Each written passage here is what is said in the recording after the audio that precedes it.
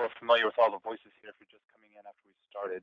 The person who's speaking right now, this is Michael Healy, and I'm sitting in Burlington, Vermont, and co-presenting with me is Marilyn. Marilyn, you want to speak so people hear you? Hi, everybody. This is Marilyn Scholl, and I'm in Putney, Vermont. All right.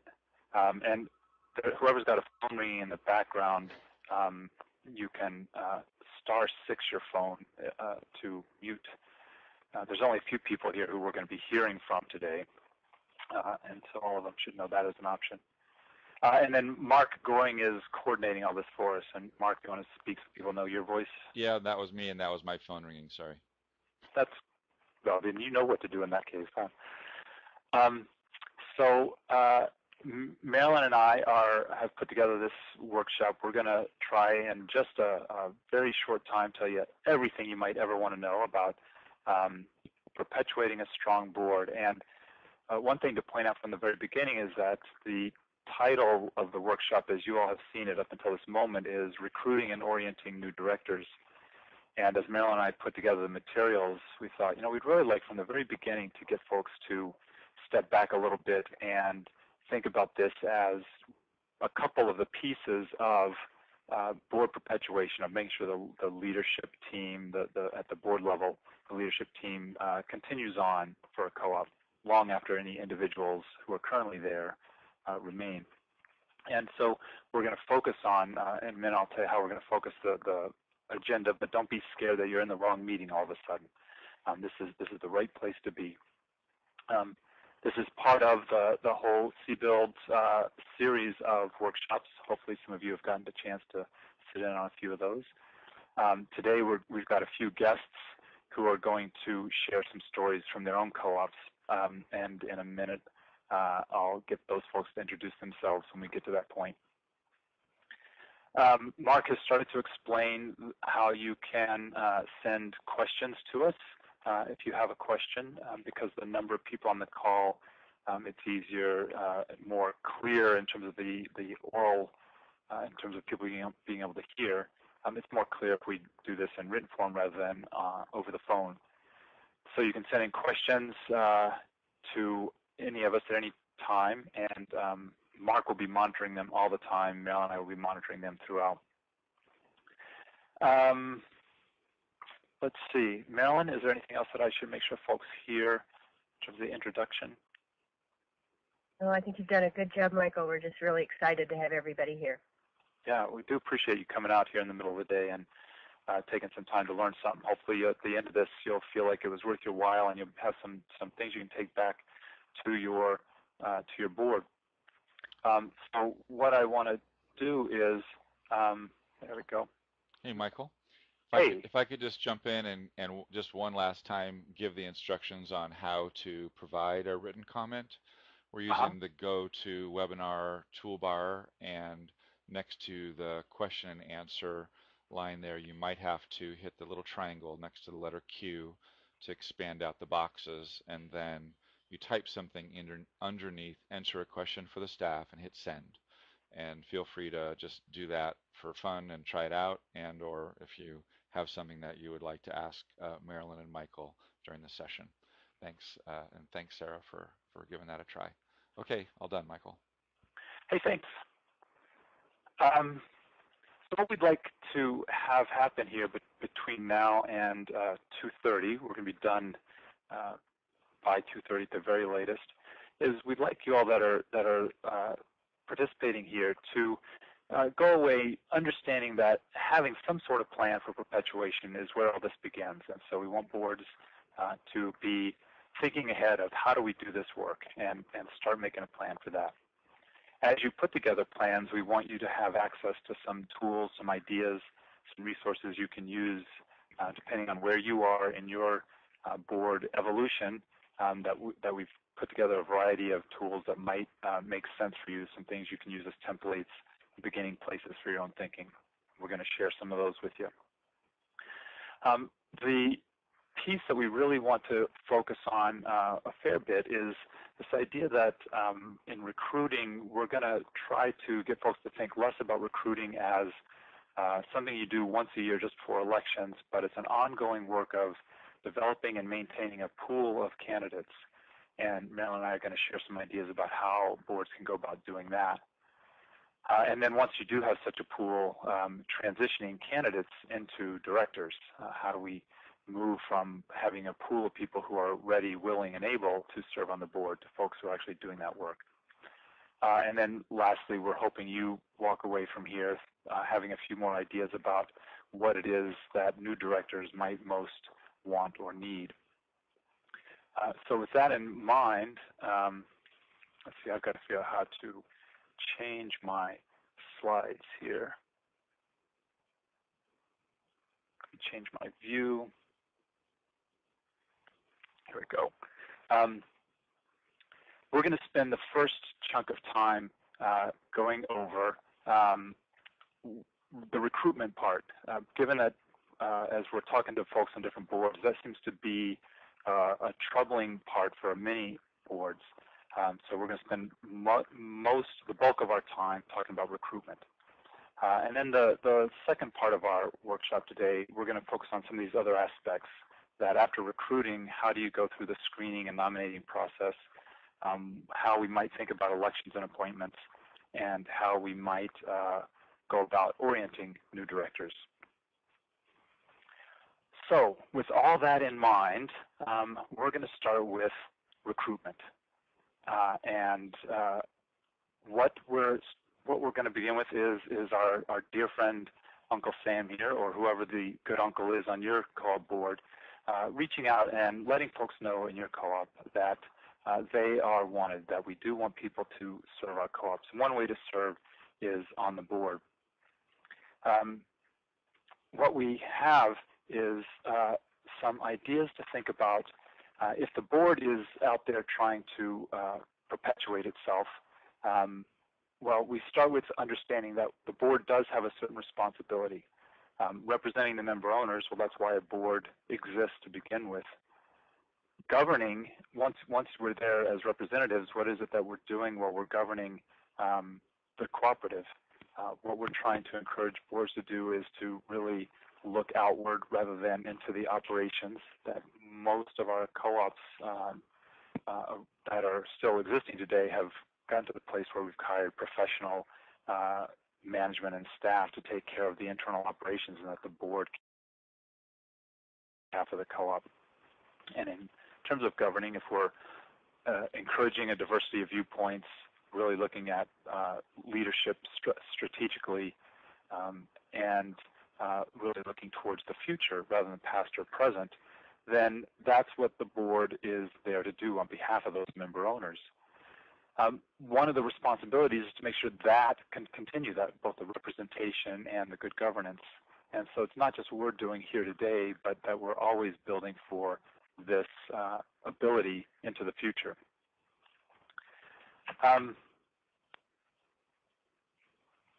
In thinking about recruitment, it helps to start first thinking about what do we want from directors. Now, in the book Boards That Make a Difference, John Carver, in talking about policy governance, talks about what might make effective directors.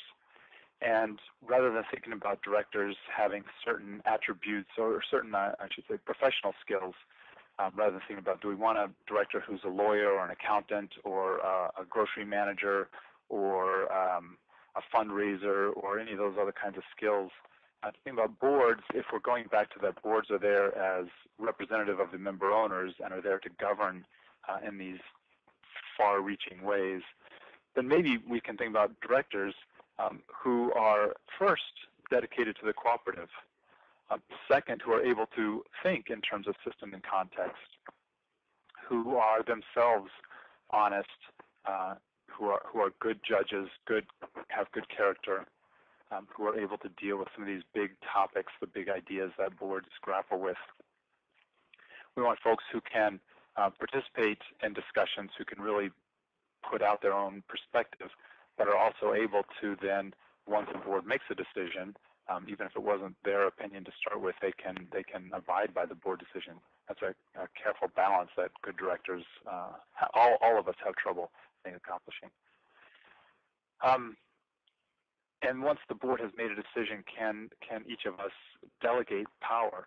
Are we willing to say we've done our part by making the decision, and then now we can delegate the responsibility for carrying that out to someone else? In our case, typically it's the professional manager or management team of our co-op. So if we're thinking about these as the characteristics of effective directors, then how do we go about finding those directors? Now, you all on your board might have a list that looks a little different than this, but it does help to start off as a whole board saying, who is it that we're looking for? What is it we're trying to find in our directors? And then here is the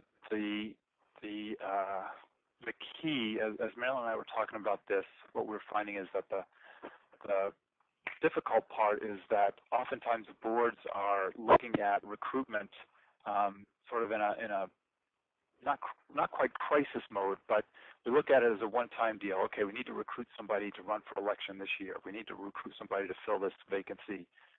But if we can step back from that a little bit and say that what a board really could use is a whole bunch of people who we know are who have those characteristics that we're looking for and who might be willing and ready to step in when we need them. And so if we're doing this, of the pool of candidates we create, out of that pool, maybe only a few will stand for election this year, or maybe only one of those people will be appointed this year, but there's still that larger group of candidates who we can look to fill those vacancies. So this is not a one-time deal. If you go back to the board's work, then if you as a board have expressed the desired qualities, that's what I was just talking about in the last slide. As a whole board also, what is it that we want to say together about the screening process about candidates, for candidates? And lastly, what do we want to say together as a board about the nomination process? These are some high-level, board-level decisions. And then you can delegate a lot of the work, and we'll talk about how boards might do that, who will then figure out the exact procedures and plans for carrying out the work. And we aren't going to get into a lot of the specifics, knowing that these can vary from co-op to co-op and year to year, but just knowing that that's your work at the board is to articulate the high-level values. What kind of people are we looking for, and what's the process we're going to use in a general way for screening and nominating. One of the things that we're going to try to do today is hear some stories from folks who have been doing this work in either some effective ways or some interesting ways. And we wanted to have a chance to hear from 4 different speakers. It turned out at the last minute we were going to have someone from Weaver's Way who's not going to be with us today, but I did want to share part of their story. Leslie, are you there? I am. Leslie, maybe you could tell us a little bit about the co-op you're from and the sort of the short story of what might be interesting about your co-op. And then maybe tell us a story or two about some things you all have done for recruitment that you found were interesting or effective, or that you think other folks might enjoy trying. Okay. Well, my name is Leslie Watson, and I'm the board president for the Eastside Food Co-op. We are one of the newest cooperatives in the cooperative stronghold of the Twin Cities. We're located in northeast Minneapolis, and we opened 4.5 years ago. We're at 2,500 members. We're in a neighborhood of pretty mixed demographics, a lot of ethnic diversity, and for us, recruitment has been quite successful. I don't know how much of that we might attribute to the fact that we're new. That it's an incredibly exciting time for our co-op.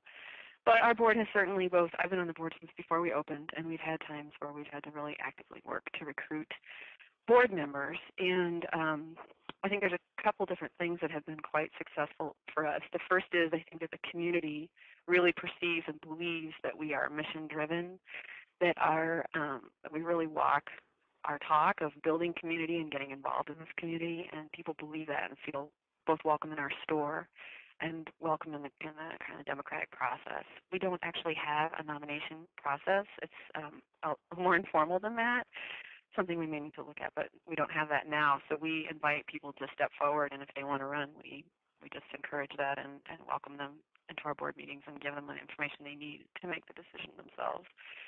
A couple different things that we've done that have been particularly successful have involved a direct board presence in the store on we have these periodic members days. We've set up tables right in the lobby of the store and essentially accosted people as they walked in the door and asked them if they have any interest in running. And we're small enough that we know a lot of the shoppers, or our GM knows a lot of our shoppers, so we see a lot of friends coming in the door and people who've been involved for a long time. So those conversations are easy to have very often, but so often we've gotten totally new people who've been interested and sat down and had a conversation with us. We put together a couple years ago as part of our recruitment a board book where each of us on the board wrote our own story in our own words about why we wanted to be on the board and what value it's brought to us personally and to the co-op, and put that together as part of recruitment materials. And it was a great exercise. I don't know how much that influenced anyone's decision. It was a great exercise for the board, and we've used it in other contexts and other ways since then. I would say that when we have invited people and when they've come, in this last round, for instance, we had 9 people interested. We have 5 spots open this year, with 4 incumbents are running, and then we have 9 people who expressed initial interest, and 4 are with us still in this process of exploring board service. We've invited them to meetings and been very, very conscious of being welcoming and inviting them to have a place at the table and a conversation, to join our conversations, and to really, I think it's part of our culture to be that open and to just really give a clear sense that this is a board that works together in a very harmonious and very constructive way. It's very open. So I guess those are my thoughts about what Eastside Food Co-op has been up to with respect to recruitment. That's great. Thank you, Leslie. I wanted to just emphasize the part that when I first started hearing about the Eastside story, the part that really struck me was that exercise of the board articulating what it was that inspired them to do the work they're doing. I've seen a lot of board recruitment materials from different co-ops where folks do a really good job saying, here are here are the responsibilities, this many meetings, this many hours of work a week or a month, and here's the compensation, whatever it might be. But it's a little bit rarer to have some material where the board members have said, look, this is why this work is exciting. This is what really moves me about this work. And we're going to talk about that a little bit more later, but I want to make sure folks didn't miss that part of what you were just saying, Leslie. I also want to give a chance to Linda, and I can't tell, is Amy here with us? Yes, I am. Amy, hi. I know that each of you I wanted to have speak specifically a little bit later on part of the post-recruitment efforts, but I wondered if you had anything right now also about something your board does in terms of recruitment that you wanted to add to what Leslie was saying. So maybe first Amy, and then Linda, if you have something. Well, we haven't been, it sounds like, nearly as successful as Eastside in recruitment, although we were very happy this time that we had 4 candidates for 2 open positions, and they were all very good candidates. And so I should preface that by saying I'm from the community mercantile. We are in Lawrence, Kansas. It's a community of about 90 to 100,000 people. It's a college town, so about 25,000 of those are college students. And our membership is about, close to 4,000 now. But so ultimately, it's still a pretty small town for the people that are not college students. And so we all know quite a few people, too. And although, interestingly, we had, of these 4 candidates, the only person that we knew that was running was an incumbent. But they were 4 very good candidates. And we really just do articles in the newsletter, and we do talk to a lot of people, and we call people that may be interested. And people are very busy, and it's hard to, as much as they like the co-op, they want to shop there, and they don't really want to be on the board. The people that did run this time were all new to the community, and part of what interested them was getting involved in this sort of really stable part of the Lawrence community. So I think that's something that we want to highlight in our future board recruiting. Which part did you want to highlight? The fact that the community mercantile is really sort of a mainstay of the Lawrence community.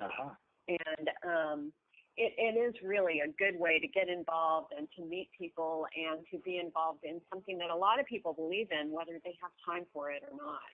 Good. So I think that's also an important piece is adding to the idea that we can tell folks the story about why this is a mainstay, why this is a critical part of the community, but also recognize that board work, most people who are involved in the co-op are not going to be involved at the board level, but there are a few people who might have time, availability, interest, and the skills that we're looking for. And so it's that active process of always out there casting the wide net, see who might be available, interested at any given time. Thank you for that. Linda, did you have anything quickly you wanted to add in terms of things that Weaver Street might have done? Maybe you could quickly tell about Weaver Street and then anything you all might have done in terms of recruitment. Okay, I'm Linda Steer, and I'm on the board of Weaver Street Market, which is the main store is located in Carborough, North Carolina, which is just due west of Chapel Hill. And Weaver Street, the main store, is in the core of the Carborough community. Currently celebrating its 20th anniversary this year, and we also have stores in Southern Village, which is just south of Chapel Hill, and then newly opened, but for a few weeks, is the Hillsborough store, which is about 25 miles west of Carborough. And we also have Panzanoa, which is a restaurant associated with the market in downtown Carborough. Membership well over 10,000, and everything. It's a whole metro area that tips about 1 million people, and yet very small community. So Weaver Street Market being a hub, there's people who know each other, which is what has already been mentioned. The thing that I would say that we are challenged by is that we basically have 3 different kind of recruitments. We have 6 rotating board positions. 2 are appointed by the board. So there's the recruitment that we do for those appointments. There are 2 consumer owner positions, which we recruit for, and then 2 worker owner positions, and the 1 worker owner and the 1 consumer owner and 1 appointed change over every year. So it's an interesting mix that we have a slightly different focus on each, but focusing on the consumer owner, I think much has been said about people really wanting to contribute, that it's a hub in Carborough, and we notice that there are more opportunities for recruitment when there is, the hot issue in the recent move to Hillsborough has been something that's owners have taken notice of, and people are more engaged and involved in thinking about wanting to be of service and provide. So I find that big events naturally that might occur in a cooperative actually engender more interest, and one thought is actually creating what's the topic of interest that might engage owners that would encourage people to want to participate. All right, so trying to find the ideas, the issues that might engage people. Right. And I think it's also important for us to remember, like as Linda starts telling the story about what they do at their co-op, it's very distinct, but the needs of their board based on the ownership model of Weaver Street. So the things that they do there at Weaver Street might not translate exactly to what any other co-op does. So one of the things we want you all to leave today with is realizing that we're not trying to tell you there's one magic way or that you should do exactly what another co-op board has done. We're just looking for a variety of ideas here that you might find something that does click for you all. That the point is not just to copy what someone else is doing. I think I'm going to hold off for a minute on some of the ideas that I heard from Weaver's Way that I wanted to share with you, just so we can keep moving on. Hey, Michael. Hey, Mark. Yes. Could I just jump in and with a couple quick comments? Linda, thanks for your comments, and when you speak again, if you could have a little more volume, that would be helpful. Some people had a hard time hearing. And then I do have a couple of comments from participants, Michael. So whenever you're ready, let me know. Yeah, go right ahead. Well, there's it might be one thread which is on this idea of, quote unquote, screening candidates. So there's one participant wrote in that that the board has reserved the right to screen candidates, which the whole board has majority of the board has stridently defended, but some members think is inappropriate. And so it's this kind of question of how do you promote a democratic process, have qualified candidates, and somehow have a filtering process that might allow for that to happen. And then kind of along the same line, another person wrote in that said, although our co-op mission statement is not about the quote unquote the food, it seems our board is almost entirely comprised of people who might be described as, quote, the food police, with a sympathetic ear toward any core member with similar views. Can you comment on how to diversify this type of board composition, or is it not a problem? Oh, well, let me quickly just the first kind of question, because we are going to, a little bit later in this presentation, talk about screening and how to do it well, appropriately, and why it's important.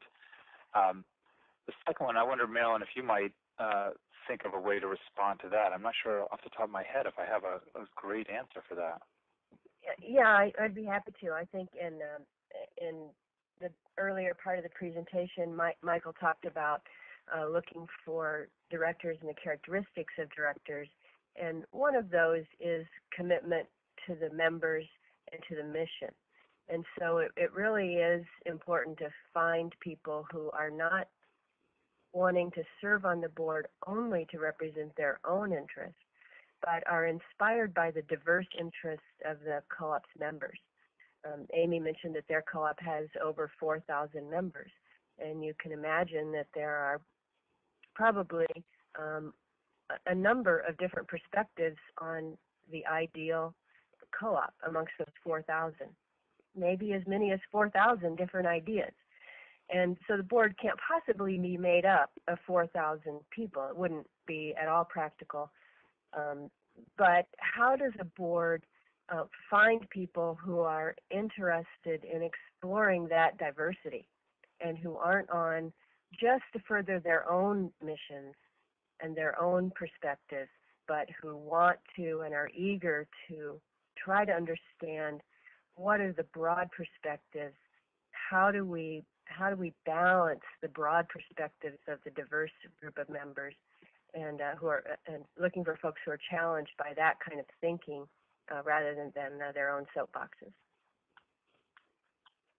Okay, thanks for that, I might take that just as a segue into our next slide, looking at a process that many co-op boards use, and that is to design a board development committee, a committee that is a standing committee that works under the board's guidance, as of course all committees do, and have responsibilities for planning and overseeing the recruitment, screening, and election process, as well as orientation, training and development, and board evaluation.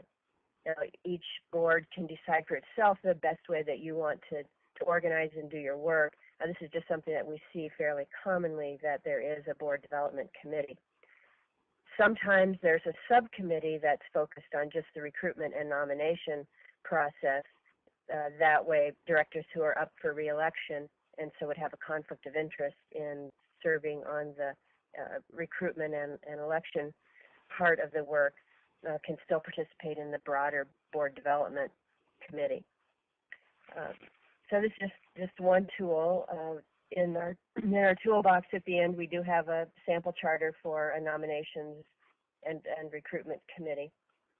If your co-op decides that you want to have either a committee or a subcommittee who's responsible for that work. Moving to the next slide, though, we do want to emphasize that recruitment is an activity that's year-round and for all the board. So having a committee is not meant to take away the responsibility that the whole board and all the directors have for participating in the recruitment process, in the building the pool of candidates. It's just that it's useful to have a committee who helps the board focus on that issue. So it still is year-round effort, and everyone has a role. part of the reason that we approach this as the responsibility is to build a pool of candidates is so when it comes time to begin the actual election and nomination process, you already have a broad pool of candidates in that group, and so you can focus on working with and getting to know better the folks from that list that are most interested or seem most promising. If you're trying at the same time you're needing to move into the screening and selection process, that you're developing your pool at that time, you often can find that your timeline is very scrunched, and you don't take as much time as you might want to in really talking with people who are interested and finding out more about them and helping them find out more about the co-op, just to see if it's going to be a good fit.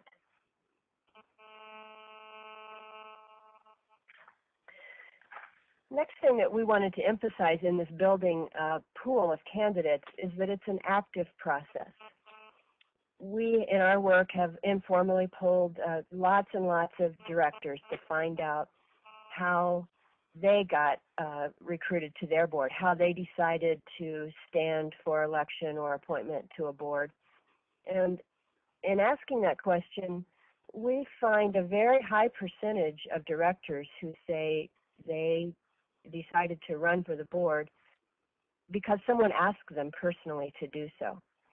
And a much smaller percentage of people who say they decided to stand for the board because they saw a sign in the store or a notice in the newsletter. So while we do think that you should do those things, you should put a sign in the store, you should put articles in the newsletter, you should scan widely and invite people who are interested to step forward, we don't think that that alone will generate the kind of pool of candidates that we think that you need to draw from on an annual basis for both the elections and possible appointments. So we suggest that it's an everybody, year-round, active process.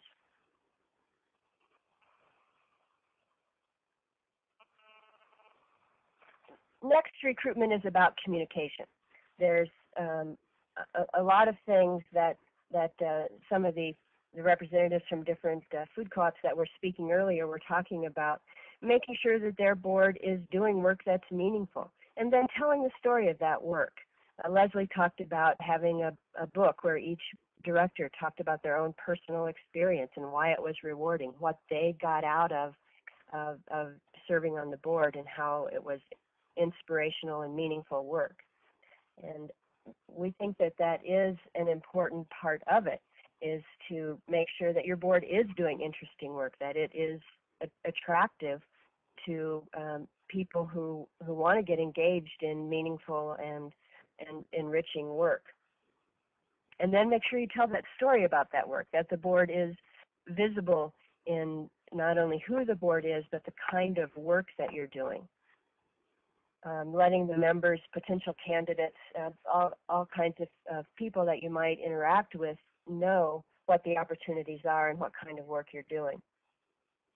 So in addition to some other fairly fundamental things like making sure people who are interested know what the board's roles and responsibilities are, what kind of qualities you're looking for, what kind of expectations there are, and what the process is, we really think the lead on it is doing inspiring work and telling that story. The next part of communication that we wanted to emphasize today is encouraging people who might be interested to learn more. So the first kind of contact that you have with people is not forcing them into a decision of yes, they want to run for the board, or no, they don't, but simply that they're interested and they might like to know more about what's going on. But just giving folks opportunities to find out more about what the board does, more about when the board meets, who's on the board, that sort of thing, builds the communication and helps people see again if it's a good fit and something they might be interested in. This is also a place where I might refer back to the question we talked about earlier of just looking for people that have a diverse perspectives on what the co-op is what the possibilities are for the co-op so that you can have rich and invigorating discussions around the boardroom with different perspectives, hopefully representing kind of perspectives that you have amongst your membership.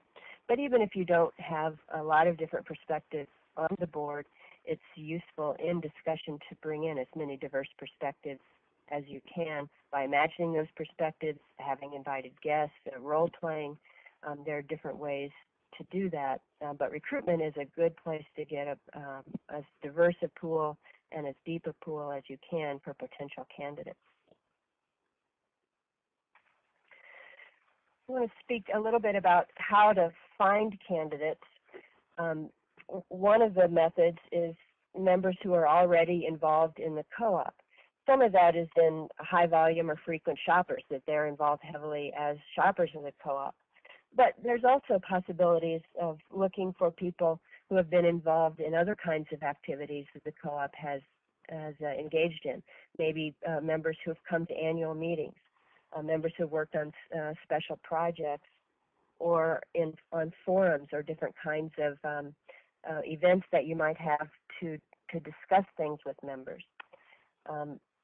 One of the things that the Weaver's Way Co-op did is establish some member forums over a period of time and invited specific members to come to those forums and engaged as a member linkage and engagement tool. But one of the side benefits of that tool, and in fact they hoped it would be a side benefit, was that those members became more interested in what the work of the board was. So very often your member linkage activities can uncover members who might be interested in being more involved in the co-op. Another idea is asking the staff, the general manager and other managers, who they think might be good directors. The main reason for that is that they often see the members more frequently and know a broader swath of who the members are because they're in the store and interact with a larger number of people who are members and shoppers. So they often have good suggestions. The next list is just looking at members who are personal and professional contacts that the current directors have. Looking at organizations in your community that maybe have similar values to the co-op. Maybe there's other organizations that are committed to the local economy or development of community-based enterprises, maybe organizations that are involved with food issues or agriculture. May have folks who are either employed by staff folks or volunteers or directors at those organizations. Also members of the co-op be a set of people to interest and invite. Community leaders. Amy said it before, a lot of people are really busy and involved, and they may not be able to have time, find time to serve on the co-op board. But we suggest that you not be afraid of approaching them. Just because they're perceived to be busy doesn't mean you shouldn't ask them. Ask them anyway. Maybe they'd like to be on a list for a future year if they can't do it now. But we do find that busy people make good directors. Sometimes if people have too much time on their hands, they're able to engage in more trivia and small issues and inefficient operations that directors who are busy can come to resent. So don't be afraid of asking busy people. Of course, you may strike out on some of those, but do ask. And then our last suggestion is that everybody that you come in contact with and everybody that you ask about board service, if they're interested in being in the pool, even if they say no, ask them for referrals. This is the best way to get out of the pool of people that you already know, people who already think like you or who travel in the same circles as the current directors. Amy talked about this in talking about the 4 candidates that ran for the Merck board this year, that the current board didn't know those people until they got involved in the recruitment and screening process. And I think that's a really healthy sign that you're getting seeking and developing diverse perspectives. And one way to keep rippling out into the next circle of people, of contacts, is to always be asking for referrals and suggestions from everyone you come in contact with.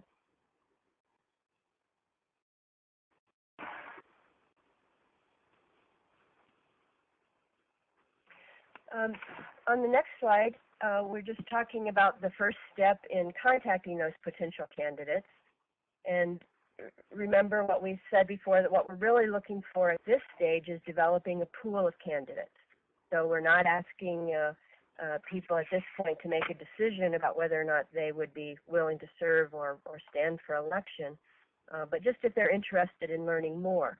So your first contact, your first question is to ask if you can send a packet with more information, if they'd be interested in learning more and finding out more. Then if so, you mail those packets, and then follow up with a phone call to answer their questions and to ask if they're interested in continuing that process. So remember, you're recruiting candidates, not directors. You do need to make it clear that it is an election process or a selection process if it's an appointment, and that there's no guarantees that everyone who enters it will be successful. One thing that human resource people have learned and recommend is that if you're interested in high-quality applicants, you make it clear that you're seeking and accepting applications, that a sign posted that says "now hiring" doesn't generate as high of quality applicants as one that says "now accepting applications." We don't really know if that translates to recruiting directors, but the idea is to make it clear that it is a selection process, that it is an important and challenging job, and that it's an honor to serve on the board of directors. The board does good and inspiring work, and you're looking for people who want to participate in that process and are willing to put themselves up for the selection process.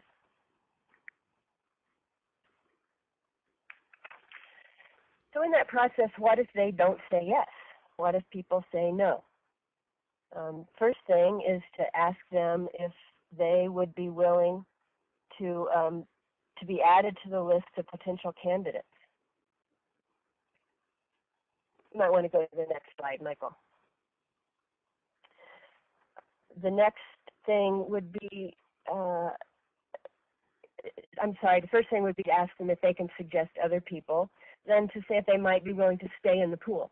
So, okay, you're not interested this year, that's fine, but would it be okay if we called you again next year, or if we have a midterm opening, or maybe a few years hence? Would you be interested at any point in the future, so that you can keep them in the pool? Hey, Marilyn, just hold one sec. Michael, I think my slide didn't advance, so could you try that again?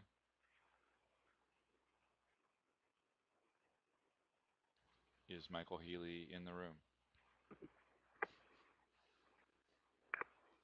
Oh no, did we lose Michael? Okay. I can, one moment please.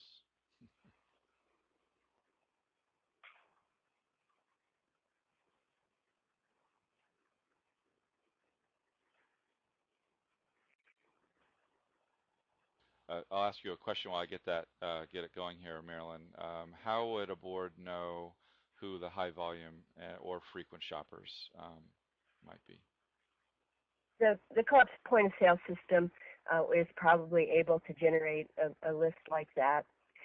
Ask your manager about that. If the co-op doesn't have a point of sale system that can generate that, chances are the manager and the staff would also be aware of who those people are.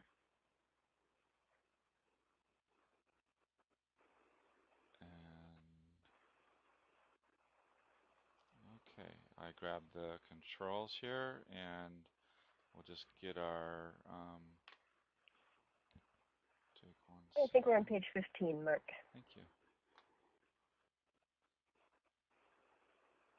That one? No. That one. Well, that'll take a second. The one There we go. How's that? That's it. There we go. Okay. What if they don't say yes? So we've divided this into two categories. What if they say no, and then if they say maybe. In the what if they say no category is once again asking them to suggest others to see if they'd be willing to leave their name for future years, and finally ask them if they would be willing to participate in the election process. Would they help make sure that the board has is a good board and good candidates are elected by reading the candidate statements, coming to forums, and voting in the election. If they say maybe, keep engaged in the conversation. Find out what it is that causes them to say maybe. What are their concerns or what are their issues, and how might you be able to address those concerns? If they say maybe, it might be a good time to invite them to attend a board meeting to see if that would help them see if it's a good fit for them or not. And also be sure that they understand this isn't the last step in the process, that there will still be screening, nominations, and elections. So they may be able to stay in the process even for the time being, even if they're not sure yet.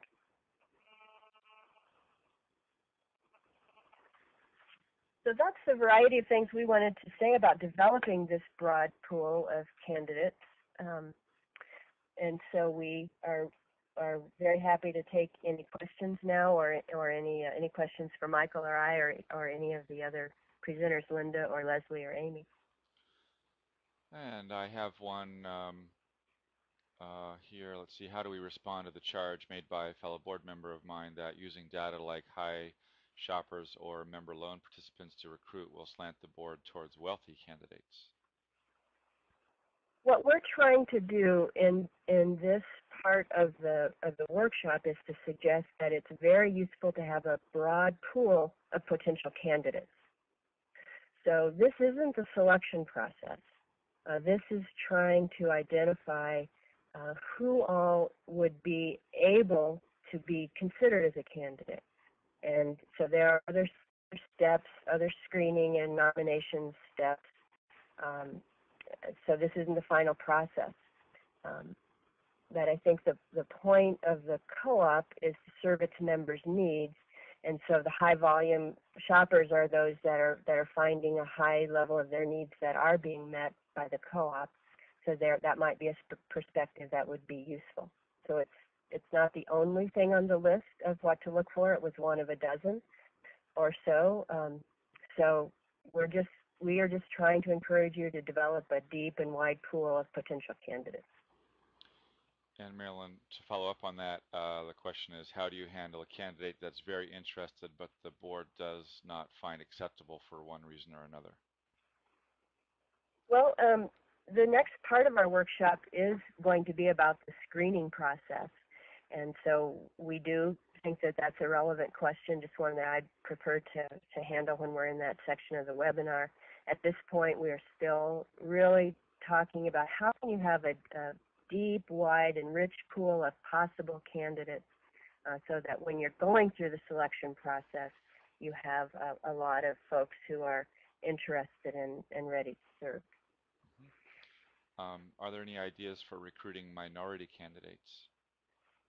I think all of the same ones are really useful, just looking for folks that are starting with your membership base and looking for people who have the kind of qualities that you're looking for. I don't think there's any particular or special methods. You're looking for a deep pool, a wide pool of candidates. So of course you would want as many people in that pool as you could get.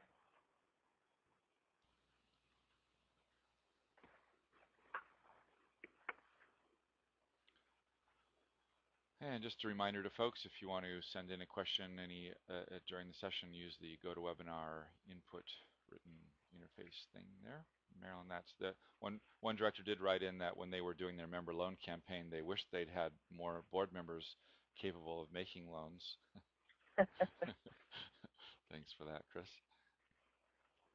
And that's all I have in the queue. Okay.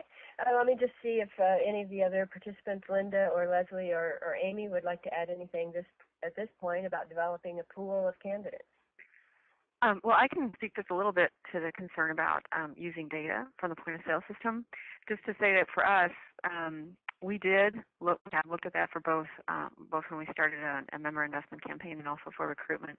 And we were very interested to find out that actually many of our investors are not in the top tier of shoppers, and that we just figured that maybe the top tier of shoppers are, spending a lot of their money at the co-op and can't invest. And so I guess what was revealed to us is that our assumptions about that were wrong. So, it just underscores kind of what Marilyn said about people who are really shopping a lot are invested, in the store and in different ways. And it may not necessarily be a matter of excluding people on basis of wealth. So that was a lesson we learned. Thanks, Leslie. Anything else from Linda about developing a big pool? No, I think you covered it well. So at one point you had some member dinners that you were using as a member linkage strategy, and you had some candidates from that. Could you speak to that a little bit, Linda? I can, and I want to check. Mark, is my volume? Can people hear me? I think you're okay, Linda. I'm okay. Yep.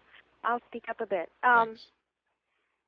Well, one of our member linkage activities one year, we are in a university town, next to a university, and kind of a highly tech region. So really just putting a sign up, we wanted to create an opportunity to link with people when we had revised our ends and giving them an opportunity to say, here's what we created, what's your feedback on it. And we had wanted to create two different set of gatherings, one regarding that and then another one purely operational type questions. And just announced that with a posting, if you're interested in coming to hear about these things, it's going to be a free dinner, and, put your email down. And it was amazing how many people, where we got emails from. And then it was just an announcement going out to people, and they came. I think over the course of 6 months or so, we had 1,000 people come through to either one of those. And it was really and there were some people who were then interested in the board, but it wasn't a specific board recruitment. But I could see in the future of having that opportunity again, and perhaps having the format of it include the kind of opportunities that if people were interested in participating in different ways, whether to provide further input or serve on task force, or if they were interested in board membership, that there'd be just a willing audience to hear how else to participate, because they were definitely interested. They were interested in what the co-op was doing. So it became like a ready pool to develop a ready pool. So that did work really well. Thanks a lot, Linda. Mark, any more questions on this section before we move on to moving from a pool of candidates to effective directors? Nope. Okay, well then let's look at the next slide. Hey, Marilyn. And Hey, Mark. Hey, this is Michael, welcome back. Hey, I don't know what happened. I don't actually have the screen yet, so hopefully you're able to do that for us, Mark. Yeah, we're running that. We're on to Mr. Einstein. All right, so continue on for a second, Marilyn. Back into gear here, okay? Okay, you bet. Actually, just what I was going to do is from Mr. Einstein here, we have selection plus training, and I wanted to invite Amy to talk about the Community Mercantile Board. They've just this year decided to emphasize the screening process, and I just wondered, Amy, if you would talk a little bit about why and how you went about that. Sure. Well, I think I was sort of an instigator in the screening with, after it was suggested, because we had some serious problems with board members who came on with an agenda and really sort of derailed our whole process. So we found we got a director who wanted to just sit back and listen for a year before he ever participated. We had another who really came on with some. He wanted to be really involved in the food selection process, in the product mix. And we had another director who didn't come very often, and then when she came, she wanted to talk operations quite a bit, and it really slowed us down. And we've got a board full of busy people, and we were not making any progress on our goals. So we decided to implement the screening. And there was a lot of question about whether we should be doing it or not, whether we were becoming too exclusive. There's always been this slight perception of exclusiveness within the co-op anyway. So we didn't want to encourage that. We've sort of been getting away from that in recent years. So what we decided was that, once we accepted nominations, we would interview each candidate with exactly the same set of questions, and we would have as many board members there as possible.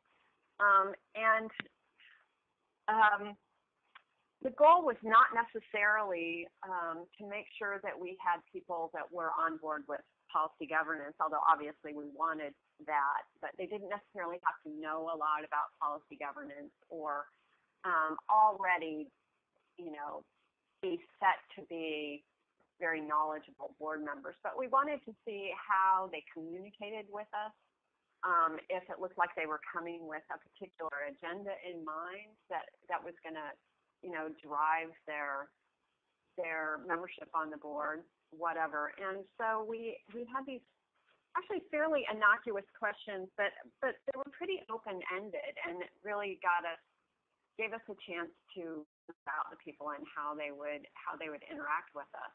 And so of the 4 nominees, we decided to go ahead and endorse all 4 of them. And we definitely had our favorites among those 4, but there was nothing to say that the others would not have made good candidates as well. I'm not sure what it would have been like if we had one of those previous difficult members in the process, and if they would have made it past the screening process. I just don't, I'm not sure. This was our first year of doing it, and it was successful this year. I think that we can fine-tune it in the future. But I'm really happy that we did it, and and since we endorsed everybody this year, I think that we're sort of getting people used to the idea that this is going to be done. And I don't think that we didn't annoy anybody this year, luckily. Good. Thank you so much, Amy. Sure. Any of the other, Leslie or Linda, would you like to share anything on this moving from candidates to directors process? Well, this is Linda, and we have had, in the course of our history, board members with agendas. So it's been something that's been on the mind of the board, and it occurred prior to when we adopted policy governance, but it's kind of institutionalized that we know the downside of what that does for a board. And so there's been an ongoing concern about and tendency to want to do some kind of selection process. And a few years ago, we sat down and we looked at the whole spectrum, because there's the balance between wanting to select, do we endorse a slate of candidates, do we screen in some way, to the whole opposite end of the scale of the pure transparency and really leaving it in the hands of the owners to choose fully without any board intervention whatsoever. And what we've come to is not a formal screening and this has to do with both the worker owner position and the consumer owner position. So I'm sort of listening to who may be on the call as a consumer cooperative, and you have consumer owners running. that we don't do a formal selection process, but we incorporate it into the whole structure of how we operate, that we encourage any potential candidate. We have a packet which is going to outline exactly what kind of what are we looking for, that we're looking for people who are going to want to represent the whole ownership and not just one particular point of view. And then we encourage people to actually attend a board meeting to get familiar with the process of what's happening. And they get some orientation to policy governance ahead of time if they choose to participate in that, so they know that what they're getting into. And then they understand that if they did run, that they would need to sign off on the board policies. In other words, own for themselves that they're agreeing with those policies. And that to be on the board, they would need to sign off on that. So there is some basis that when they do become a board member and they then take on some kind of personal agenda, there is a control in place from the board standpoint to be able to hold them to what they signed off on. So we opted for it being incorporated in the process and culture of the board than having a specific selection process. And it's worked well so far. And I think, we realize that we take a risk to not have really full screening, but for us, we definitely wanted it to be open for the owners actually feeling as if they're the one having pure selection of the member. And this is Leslie, and I'll just add to that, we don't have a nominating process, and we haven't really had an issue of a board member derailing our process. We adopted policy governance before we opened, so it's pretty ingrained in our in our style at this point, I think, to the extent that it can be after just a few years. But I will say that this conversation that's happened lately is a realization that although we get excellent turnout at our annual meetings, it's still such a fraction of our membership that we are starting to think about how are we going to, an open and a democratic process that's entirely transparent isn't really that if people aren't showing up to vote. And so it is something that we are actually trying to figure out how to address. Good. Okay. Well, thanks. And we'll move to the next slide. And just to specify that in this seminar we are talking about a screening process, but we are not talking about a screening process that removes the choice for who's on the board from the members. It is the most important decision that members have to make, is who is on the board. We're just suggesting bringing them a slate of candidates for them to choose from, all of whom would add a value to the board. So, Michael, are you ready to take it back over?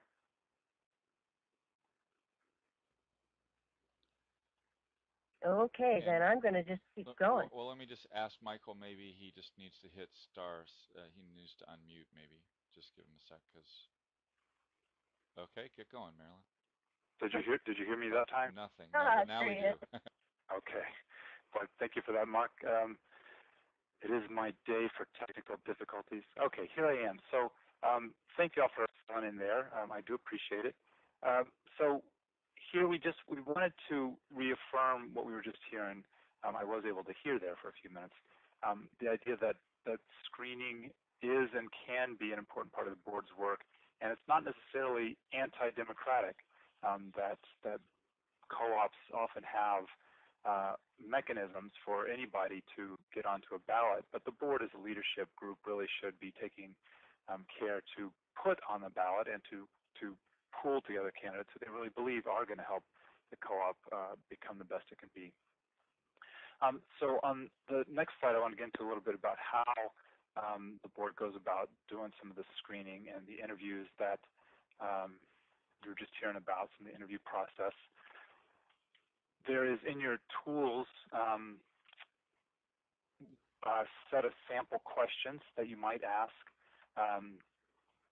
We put those together just based on what we've heard from folks at work. They're not meant to be the end-all and be-all, but gives you an idea of how you might start either putting together a written application with questions on it or a oral interview process. Remembering that the question and answer is a chance for the board to learn about the candidate and the candidate to learn about the board, that it should be mutually beneficial. So you might learn in the interview as a potential, you know what, I really do want to be really actively involved in operations. So I need another avenue for me. This is a board that doesn't do that kind of work. On the board that I sit on, that happened once. Someone got onto the board and before too long realized that, oh, this just wasn't the work she wanted to be doing, and said, you know what, there's something else I'd rather be doing here. And everybody was happy with it, but we thought, oh, we saved ourselves some time if we had just had a conversation ahead of time.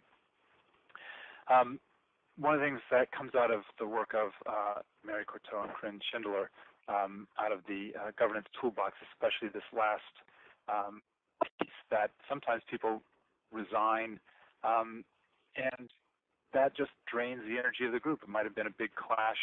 As the story I told, it was a small issue. It wasn't really a clash, but there was a lot of energy we had put into bringing someone new on board that then, oh, we had to redo all that work later. So we're trying to say that it might be worthwhile to do a little bit of work ahead of time to figure out if it's a good match. Now, the question came up earlier, and we're going to come to it now again, about the idea of nominating at all, and is this undemocratic? So on the next slide, we're talking about why should the board nominate anyone at all? Why shouldn't we leave it just open for the vagaries, the whims of the democratic process? Some folks feel like any initiative on the part of the board is anti-democratic. Some feel like that the board should be in total control, and what we're saying is neither one of those is quite what we're recommending. Although in some boards, in nonprofits, it's very common for boards to be self-perpetuating. In our food co-ops, it seems like this is not how our food co-ops are generally set up. So the idea is that the board should be stepping forward to take a leadership role, and in perpetuating the governing structure of the co-op, that's one of the things that board leads in. Our co-ops are really important, and governance of our co-ops is really important. I was struck recently by a quote of someone talking about Abraham Lincoln, who in describing Lincoln said he always saw his role as essential but not central to the drama that was going on around him. And I really love that idea of our boards. We are essential, though there's other things that are more central to what's going on in the world of our co-ops. Governance is an essential thing, and the people in that governance world do have a responsibility to make sure that we maintain that. Many members, probably most members, will be very happy to know that the folks who are in a leadership role are thinking about the future of the co-op and who might best serve in that role. And so there are maybe a few who would be distraught that leaders are thinking about perpetuating leadership, but most folks will appreciate that someone is doing that work. And again, finally, the idea that a nomination from the board does not preclude or prevent, unless your bylaws specify it, does not preclude someone from petitioning to be on the ballot. So I'm not sure if anyone here is part of Sierra Club. I get yearly from them their board election packet, and they clearly specify in their candidate statements, here are the candidates that were nominated by the board, here are the candidates who are petitioned to get onto the ballot. Both are presented side by side with no other distinction. But folks, I look at that and I say, okay, so what do I think about these candidates? And then secondly, what do I think about whether they came on as a petition candidate or a board-nominated candidate? So I think it's a fairly well-established, well-appreciated part of board governing. On the next slide, just a little bit more specifically about nominations. I was talking with a group of folks on a board recently where this became an issue where a subcommittee of the board recruitment nomination committee, whatever they would call themselves, went a little further than some folks thought they should have in deciding who was on the ballot. And what became clear is that the subcommittee was actually making what should be board-level decisions, that who is nominated as a board-nominated candidate, well, that's a board decision. It's not a subcommittee decision. So this is a real important distinction in board work. What do we delegate and what can we not delegate? And this is a case where what we're saying is the nominees, the names that go on a ballot, that's not delegatable to anyone else but the whole board. As we're deciding who will be on the ballot, if you, this is a place, actually I'm not sure if any of you all are participating in the CGen board list, but just today there was a little conversation on what makes a conflict of interest. And here's one place where we're saying, well, if you're up for election yourself, probably it wouldn't look good if you were on the committee deciding who gets their names on the ballot. So that's a place where there's a particular conflict of interest, and we're suggesting that if you're up for re-election, you just stay out of those nominations decisions. And a perennial question, at least on the board that I sit on, is do we want to have more candidates on the ballot than there are open seats? And in I guess maybe even last year in the Cooperative Business Journal, there was a nice little editorial about the idea of putting more candidates on the ballot actually makes for more democratic elections, and that group was really trying to encourage those kinds of contested seats. So just a little bit on elections and appointments before we move on to the next part of our so we're not going to spend a lot of time on this, as we said before, but this is part of the idea of board perpetuation, and so you have a little time thinking about this later. But as a board, you could decide what it is you're trying to accomplish with elections. And on one side, they're really there to make sure that your members have the chance to make an informed decision about who they want to govern their co-op on their behalf. So having good, clear communication in multiple formats is helpful. And that whatever you're doing, you want to strive for a democratic, accessible, and transparent process. Now, all these are really big ideas and hard to know if we're ever fully accomplishing any of those things. But they're good questions to ask. Is there anything else we could do next time around to make this even more democratic, more accessible, more transparent? And so we've got some ideas here about the stuff to pay attention to.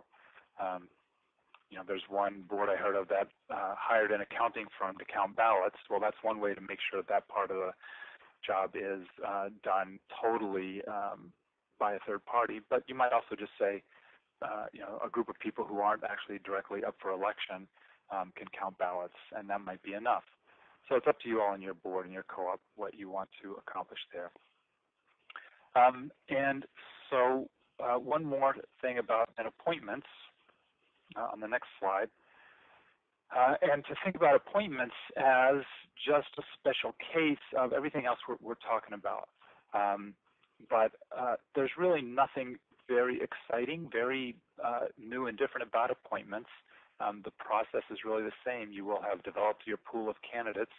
So whether now you're talking about whose names go on the ballot as board nominees or who the board would appoint to fill a midterm vacancy, you're still going to the same pool, hopefully, if we've got that pool. You will have a screening process, some sort of nominating process that would be internal to the board, and a way that the board decides, makes a vote on do we appoint or not appoint this person.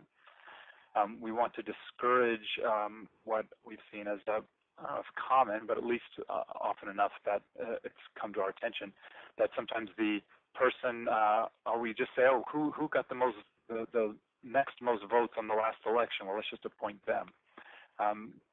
That's an easy way out of making a decision, but you have to recognize that's a decision, and you haven't really stopped to say what are the criteria by which we're choosing that person.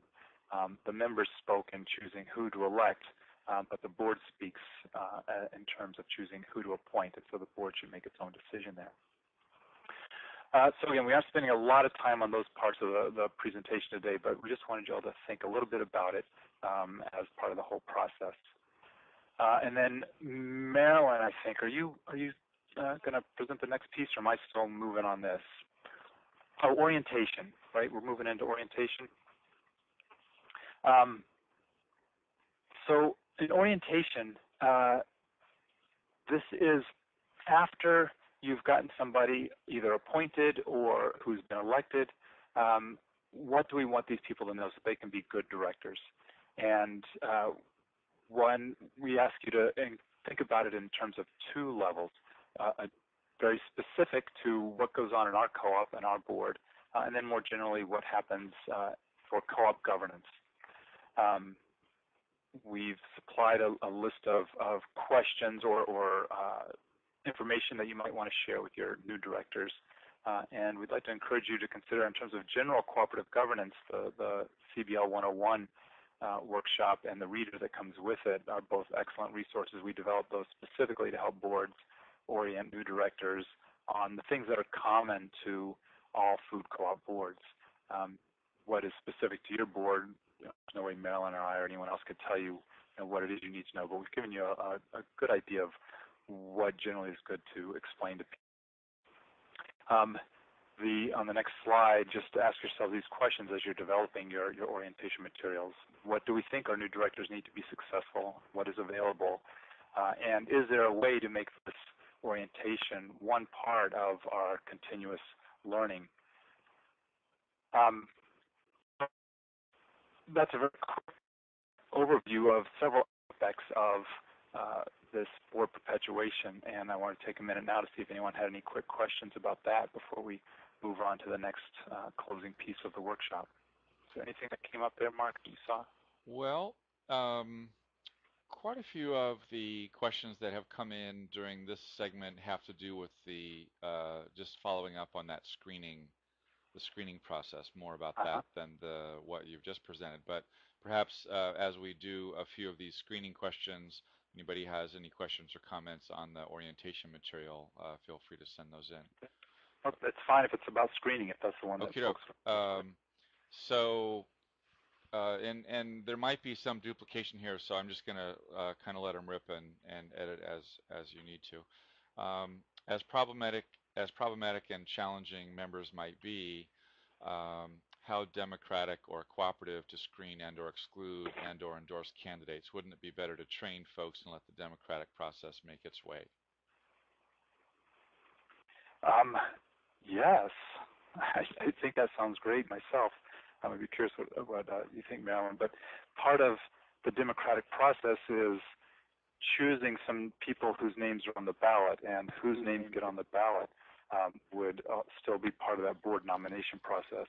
I myself think the more that the board or whoever in the co-op is doing this work is training people to be good participants in governing and in thinking about democratic ownership, I think that's great. But still, out of that process, some names have to get onto the ballot, and I still think it's important for the leadership of the cooperative not to just leave that to total accident or chance. And a couple questions had to do with if what you're talking about here would still allow for a member to end up on the ballot if they weren't endorsed by the board. I take that one, Mark. We are not talking about endorsing candidates here. So I just want to clarify that. We're talking about screening the pool of candidates and giving members a broad range of candidates to choose from in the election process. So a board may choose to endorse candidates, but that is not what we're presenting today. We just screening. And I'd like to refer you back to the slide that we looked at earlier about the characteristics of directors. So we're talking about, it was on slide number 7 if you want to look at it. Those would be the types of characteristics that we would suggest that you would screen for. People who can communicate effectively, people who have a commitment, a dedication to the cooperative and its member owners and its mission, people who are honest, independent judgment, courage, and good faith. So we are definitely not talking about trying to maintain the status quo or having the board of directors, keep from having anyone who's going to challenge their thinking. Absolutely not.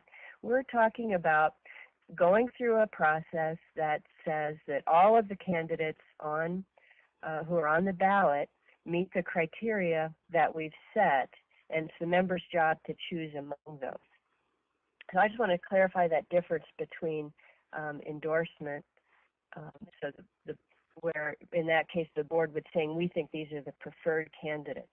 Again, your co-op may choose to do that. Our workshop today is just suggesting that you have a screening process for the characteristics that your co-op has set for what you think makes for a good director.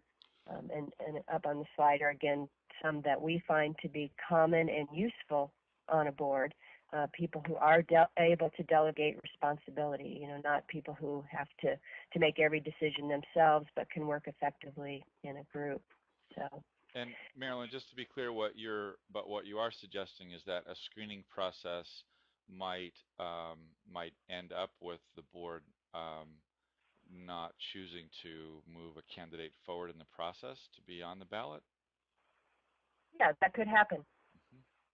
Yeah, that's the point of the screening, that you might run across a candidate here or there that does not meet the characteristics that you've set for effective directors. And as Michael pointed out, many co-ops have the option that they could still place themselves on the ballot if by petition. But the main point I wanted to clarify is the difference between screening and endorsement. There was a question about how long you imagined those candidate interviews taking, and I think there was one of the participants who shared a story about interviewing the candidates, and a person asked about how long that was. Yeah, Amy, could you address that? How long did you spend in your interviews? We spent 45 minutes to an hour with each candidate, and like I said, we had these really open-ended questions. So to a great degree, they sort of determined the length of the interview. Some of them, it was hard to get through 10 questions in an hour. And while we still endorsed them, we could tell that they were going to be a very strong personality on the board. And they didn't make it this time, but I think that, and I think that's good given the makeup of our board right now. I think he would be a good candidate if we have other strong personalities as well. So Amy, you're saying you did the interviews and all of the candidates that you interviewed you placed on the ballot? Yes, and we actually were doing board endorsement. That's sort of as far as we could all agree on this time. And I think that we'll probably discuss it again next time, screening versus endorsement.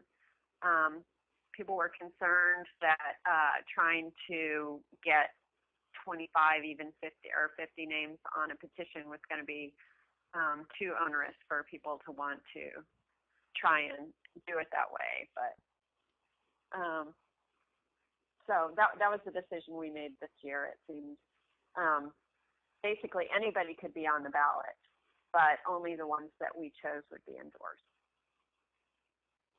But you were endorsing more candidates than there were seats available, so it was the members could choose from any of these candidates. Yes. Okay. Okay. Other questions, Mark? Just a comment here from a director appreciating your distinction between screening and endorsements.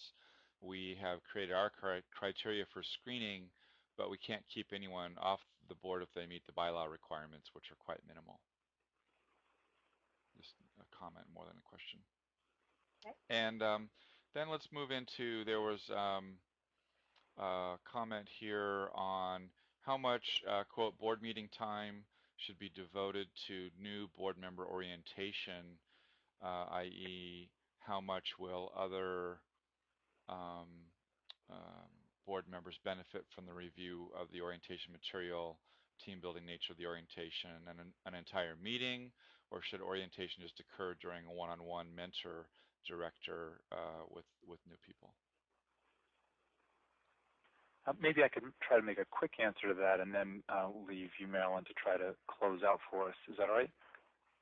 Yes, that's right. One of the things we wanted to, when we developed the CBL 101 program, is we were trying to offer boards a way to make sure that their new directors got oriented without that taking up an undue amount of the board time. Board meeting time is pretty limited and pretty precious, and I think the board would have to make a decision about what is the best use of that time. Sometimes there's a question that a new person might have or a training a new person might need that would really benefit everybody on the board, and that might be a good thing to do when everyone's together. But we want you to, we want all of us to be thinking about how we make best use of the very limited amount of board time where we're all together, and what's the best use of that. So I think that the question comes back to the whoever asked it and to all of us is make that a conscious decision every time it comes up of what is the best use of our board time.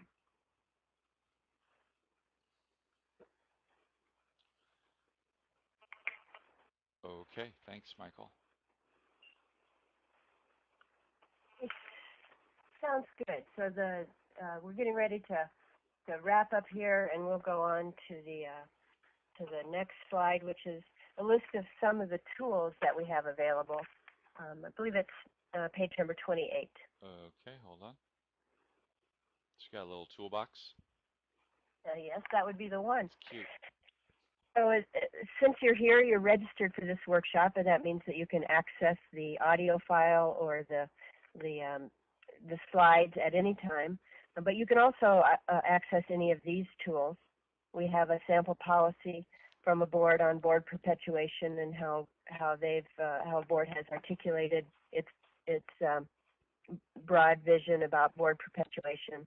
We have a sample charter, nominations and recruitment committee, a sample timeline. You'll notice it's an 11-month timeline with 1 month to celebrate.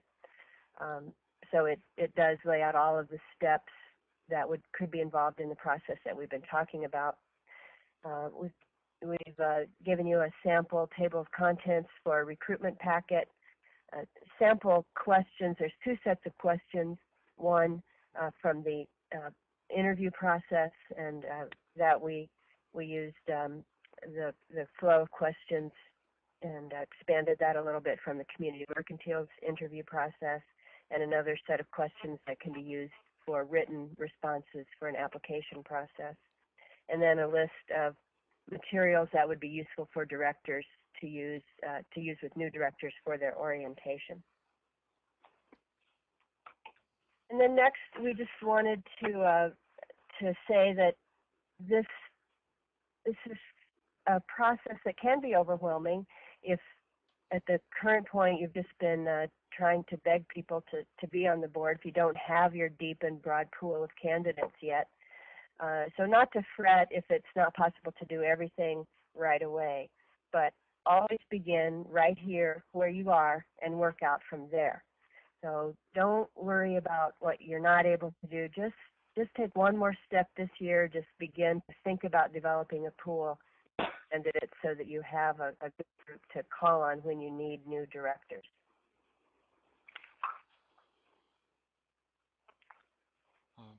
We did have a couple comments come in there while those last 2 topics were being discussed. One, really wishing we could hear more about board orientation process of these participating co-ops you have on the line, and also hearing about board compensation. And then while Marilyn and Michael, you think about how to respond to that, I'm going to put the slide up that shows the address for where the tools are. Well, we are out of time for today, so we won't be able to respond to those, but all of the co-ops are involved in the CBuild program, so feel free to take your comments and questions up with any of the directors, with any of the consultants that you're working with.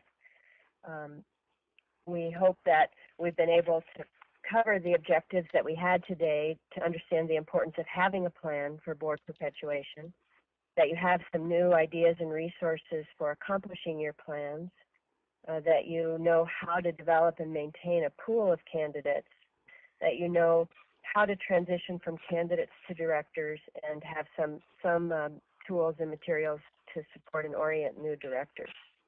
So those were our objectives, and we hope we've covered those.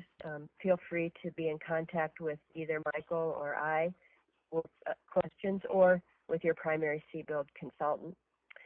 And with that, I'll sign off, let Michael do the same, and thank you for coming today. Thank you all so very much for your time, and for the several of you who agreed to speak on behalf of your co-op and share some stories. I hope all of us will find time and ways to share more stories with each other. thank you for putting up with my technical glitches, and I look forward to hearing from all of you all later on. So thanks a bunch. And lastly, when we end the session, there will be a survey that comes up, session evaluation. Please take a minute to put in your comments there. We take those seriously as we continue working with our future programs. Okie doke. Bye now.